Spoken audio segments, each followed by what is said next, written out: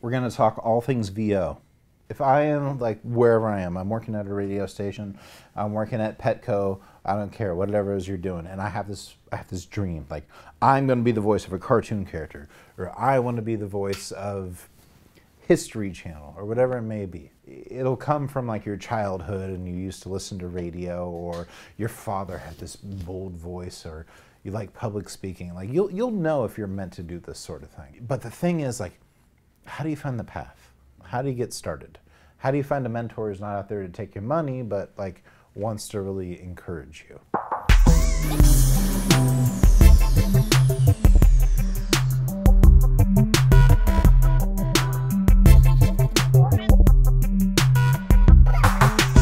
Let's rewind it and start from the beginning here. Where are you from? What's your backstory? What's your, as Gary would say, what's your origin story? Origin story. Right. Origin story is from a suburb of Los Angeles, Thousand Oaks, California.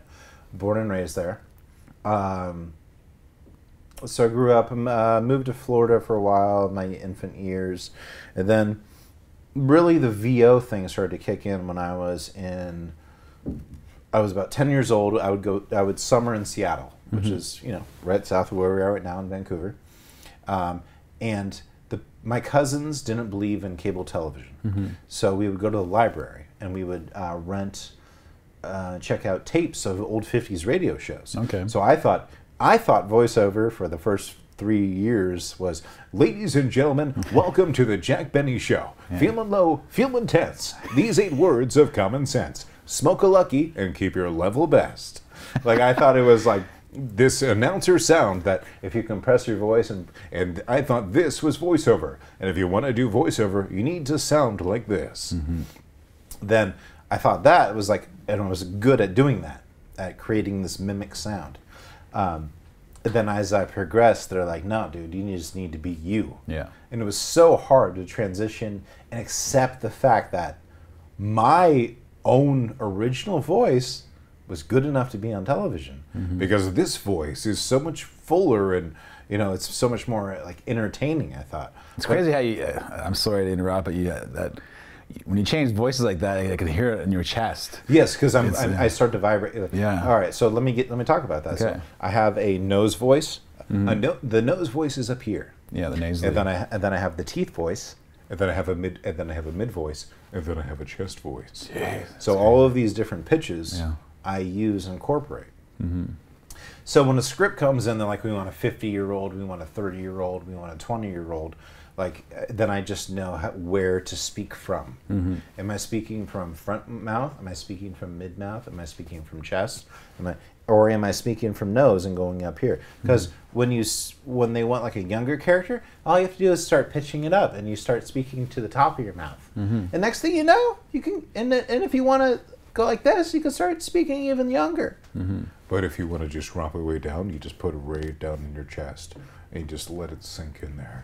And then so in the trailer work, it's gonna be more of down here. And when I do that, I'm not constricting them as much.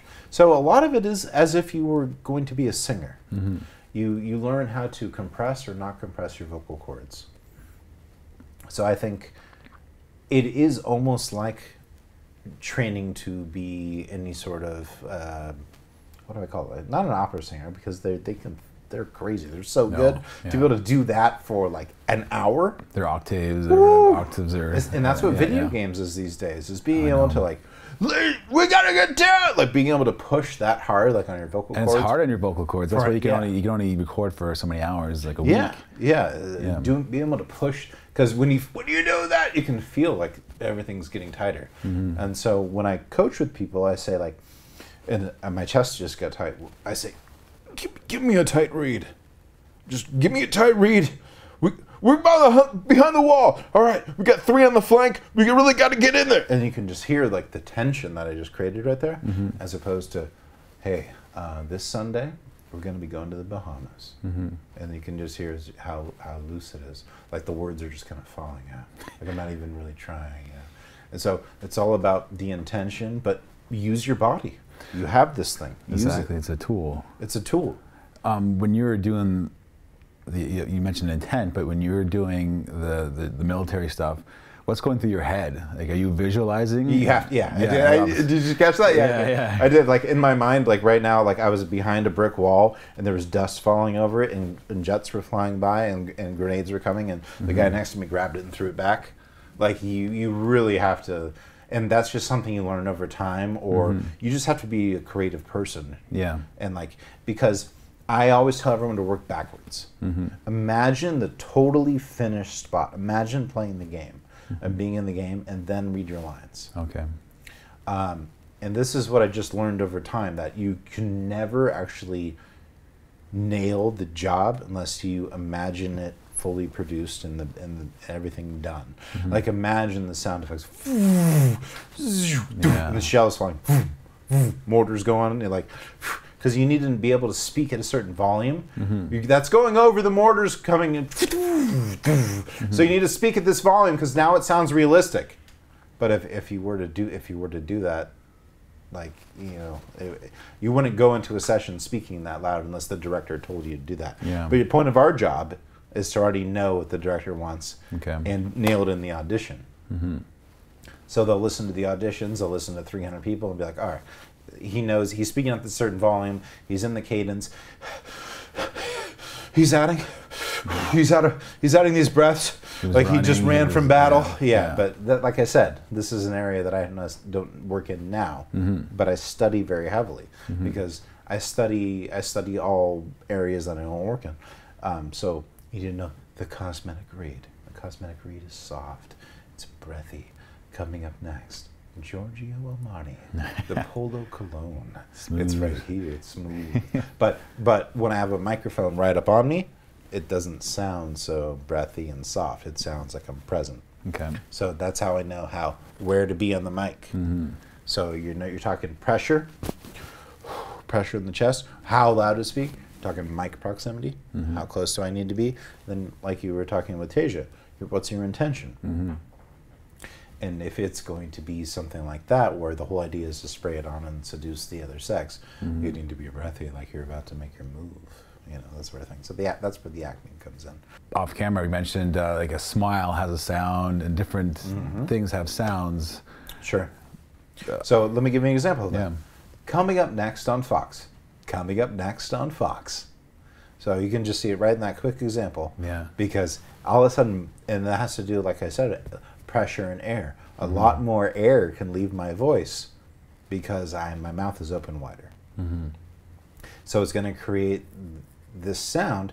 And as humans, like, we are so in tune to the frequency of the voice and intention because we're raised with good, bad, good, bad, good, bad. Like I'm pleased with you, I'm not pleased with you.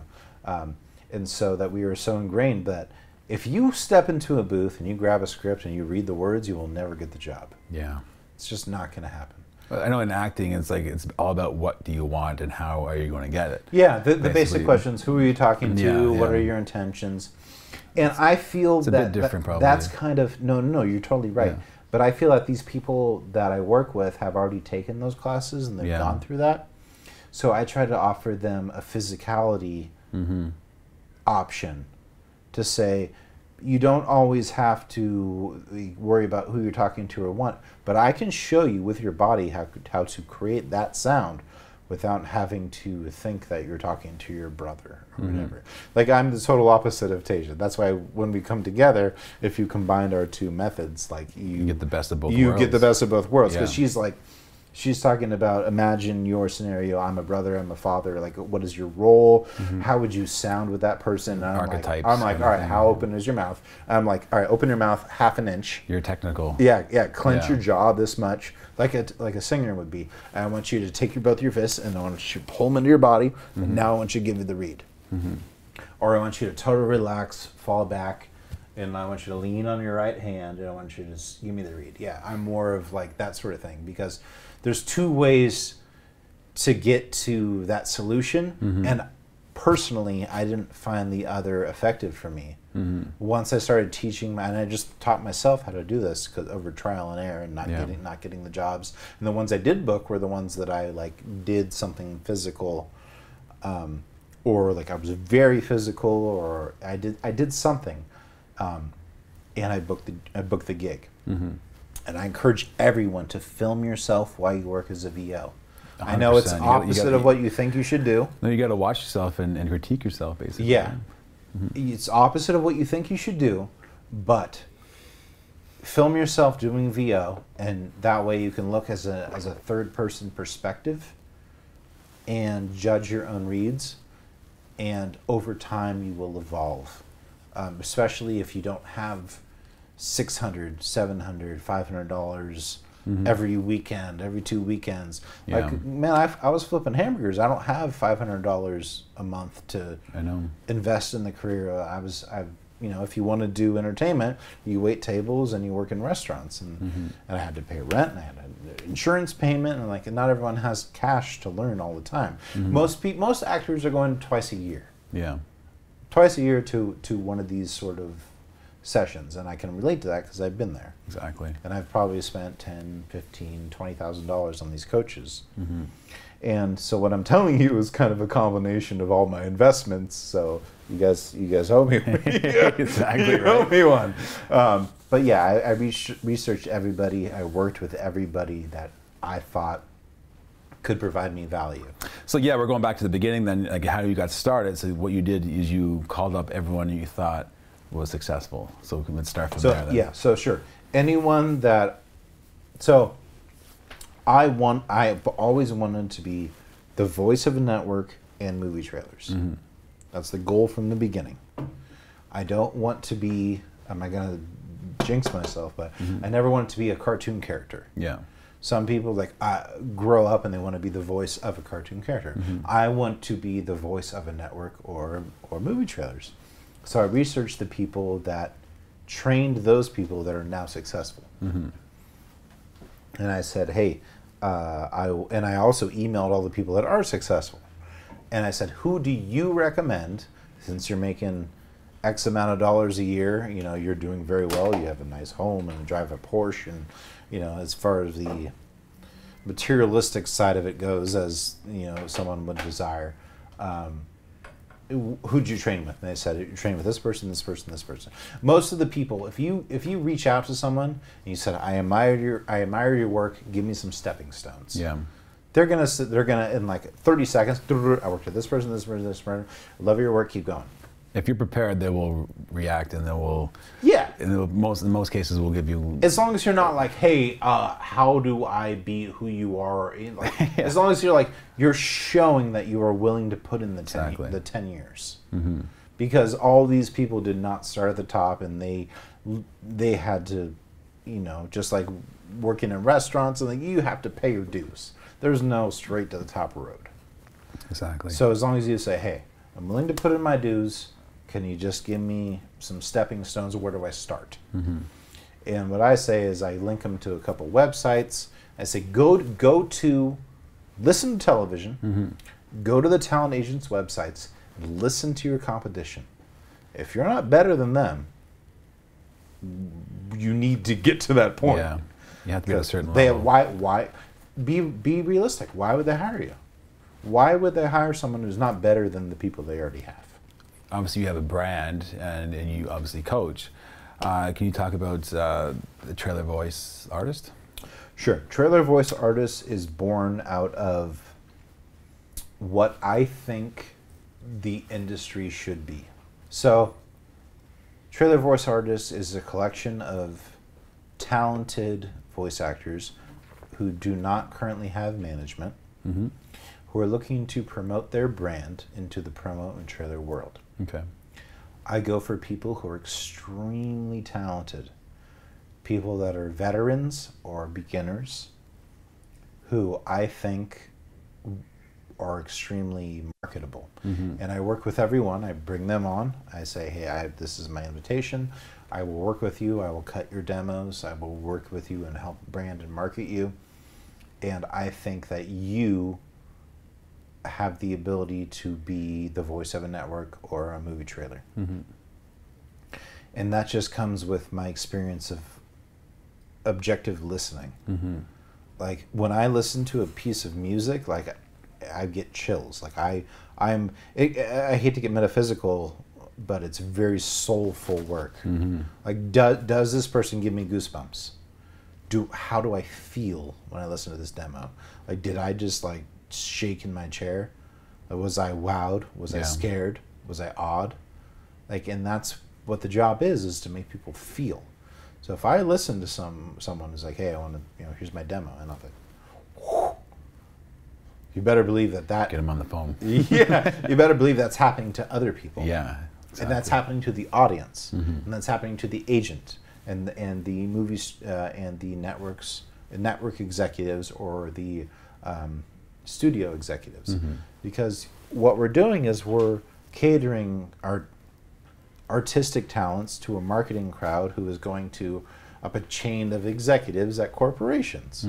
So it's marketing and it's also art. So Trailer Voice Artists is the culmination of all of my training and experience and the ability to cast based off of emotional response. That might be kind of deep, but I hope it answered the question. But you have connections with other agents around the United States. You said yes, and so you're basically a management side of things. And I am an unofficial. Yeah. I am not a manager. I am a dude who is a voiceover actor who happens to be good at social media, at branding, at audio production, marketing, and I don't consider myself a manager because I don't take money from anybody. Yeah. Everything I do is because I believe this person has talent, and if your brand and my brand are together, we provide more value. Okay. So as many people that agree with my philosophy, that provide value, it's much harder to dismiss a collective as it is an individual. Does that make sense? 100%. Yeah. Sure. So people that are, especially like the female talents that are underrepresented that I know can crush it, and then the storytellers that are maybe with an agent that doesn't have as much political power, but have the skill. If I can just make everyone be seen and upfront, then together as a whole, we will. And it's selfless promotion. You're it's kind of selfless, but at the time, I'm super fans of these people. Yeah, like they're so good. Like they're like oh my god, like the ultimate whispery storyteller, or like the female that can just craft this read. Like I love VO, and I'm a super geek fan. And if I find somebody that contributes to this overall agenda of, yes, I want to make money. Yeah. Yes, I just think these people deserve to be seen and heard and to be on promos and trailers because they got it. Oh, so what was the first role you booked? First role I booked was when I was there's a few because it all kind of happened at once. Once I got one, they kept going. I was working in Mammoth Lakes. I was kind of. Yeah, I was in Mammoth Lakes. I had no microphone. I had no home studio. I had no equipment. I just had the passion. And I booked a spot for GoPro. Okay. Because a buddy of mine was dating a dude who worked for GoPro, and he knew I did VO. And he gave me the script, and I crushed it at the local radio station. I had to pay him $50 to go there to track it. No way. And then after that, a friend of mine saw it, and his dad was working for HBO as a producer, and he said, hey, I'm working on HBO boxing, do you want to narrate some of these upcoming fights? And I said, yeah, I do, you know. And so I became the voice of like these international fights. Like it was Mayweather fight. It was like huge stuff that was about to happen. And so that spiraled into me booking the voice of the NCAA championship season, and I did like 96 spots with them for like wrestling and basketball and football. Like I just was the voice of that brand for that season. And then I used all of this to steamroll into talent agencies in LA, and became the voice of like I did an Auntie Anne spot, the Pretzels, and then I eventually landed with an agency, William Morris Endeavor, and then gave him my speech, like, hey, this is what I'm about, this is what I want. I want to be the voice of major brands. I want to be the voice of major networks. And they're like, all right, well, see what you can listen to your demos, but it may be studio work. So I was like, go read. And I went and I read, like, yeah, he's real, he's got it. Yeah. And then I got a call, that was a Friday, I got a call on Monday. Hey, you're the new voice of Megyn Kelly on NBC that you just recorded for over the weekend. And so now I'm going from this passion thing to being the voice of a major newscaster on national television. And that began the national television version of myself. Yeah. And then a little bit later, the NHL Network picked me because of my commercial demo. They listened to me do an Audi spot, and then NHL Network picked me up to voice Alex Ovechkin's 600 goal. And then people in Vancouver are probably all about more of the hockey stuff. 30 for 30? So I never, 30 for 30? Something like that? Alex Ovechkin's 600. Yeah, 30 for 30, yeah, ESPN. ESPN, yeah. So I narrated that. And then right after that, CBS was looking for a voice for a new crime drama. And everyone was reading the crime drama right here, and they were all crime drama. But I came in, I'm like, and I listened to the producer's scratch take. Okay. Because I always get a video. Not always. Most of the time, I'll get a video of the cut, the producer's scratch, and then want the VO to come lay over it. Okay. Here's what I got. Do your thing. Yeah. And so I watched it, and being able to be so emotionally intelligent and good on listening to that, I'm like, oh, they want it to be like this. Okay. And so I gave him a read, and it was hey Brent, we got a session for you. It's coming up in 15 minutes. We need you to patch in ISDN. I'm like, all right, I'll be there. Hey Brent, so here's the script, and we're gonna play it down for you. Coming up next, and in the actors' lines I hear, then I have to punch my lines in, right? And so I did it. I gave him one, then I gave him 2 takes, and like, thanks Brent, well, bye. And that was it. That was my audition. And then the next day, I got an emailed contract from CBS saying, hey, we need you to fill out this contract. And I emailed me, hey, did I book the gig? And like, yeah, you're the new voice of this crime drama on CBS television. And I was like, oh, sweet. All right, I guess we're doing it then. But it just happens fast. And they're like, hey, not only that, they're going to take your tracked audition, and we're going to print on 4 spots. So, so next thing I know, like in a couple of weeks, that audition went to air. So a lot of time in the VO world, your audition needs to be airworthy. You need to have the audio equipment that's ready to go on air. Yeah. Because you're competing against people that do. Yeah. Whether you have it or not. Yeah, these guys are. You're competing against people exactly. that do. Yeah. But my point earlier was that you can get that set up for in 2019 for around $2,000. $2,000, okay. To start playing the game. Yeah. But not only that, like some people get lost in the gear where they're trying to get better mics. And like, no, man, it's about your performance. Yeah. Are you giving the read that is competitive on television today? 100%.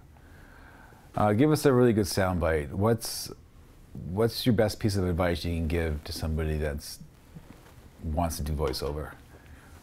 So the thing about voiceover is all you have to do is just tell people you do voiceover. That's it.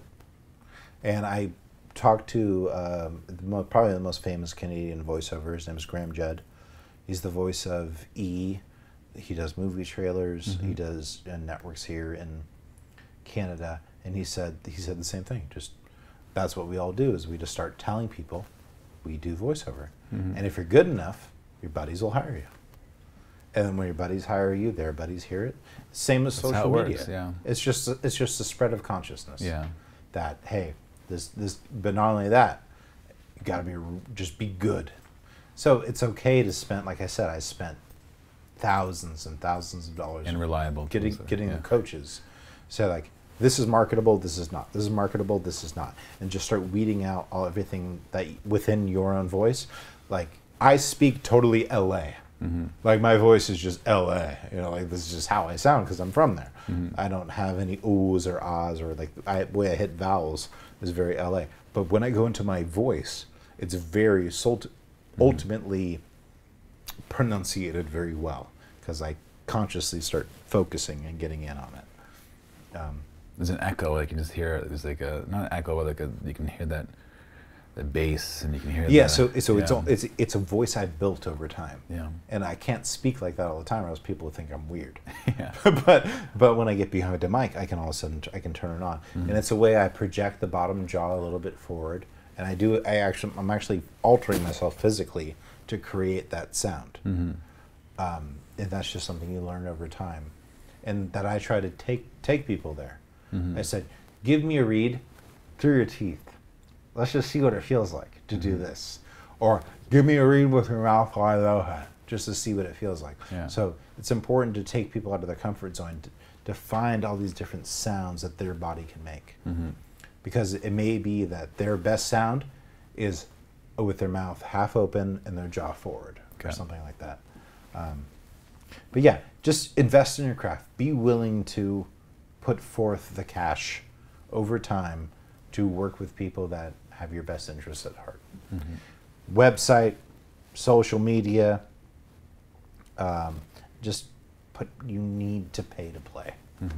And then one gig will pay it all back. Yeah. Literally, just takes exactly. Like one national campaign will pay all those 6 years back. It's definitely an investment, right? So yeah, and it can easily pay itself back, like you said, in one gig. All right, Brent, thank you so much. I don't want to keep you any longer, but let's go grab a bite to eat and let's go rage, man. Yeah, we had a long day. Exactly, it was a long day. Yeah. Thank you so much for watching. All Brent's links will be in the description below. If someone has a question, can they send you an email? People email me all the time. Listen to my demo. Yeah. Give me a critique. Where am I? Where do I need to go? And I say, you have this sound. You need to go to this teacher. Like I will point people in the right direction. Well, thanks for watching and sticking around. And like I said, all his links will be in the description below. Thank you so much to Backcountry Brewing and KALEV Fitness, proud sponsors of What's Your Story Vancouver, and we'll see you next time.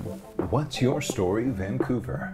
What's your story, Vancouver? What's your story, Vancouver? What's your story, Vancouver?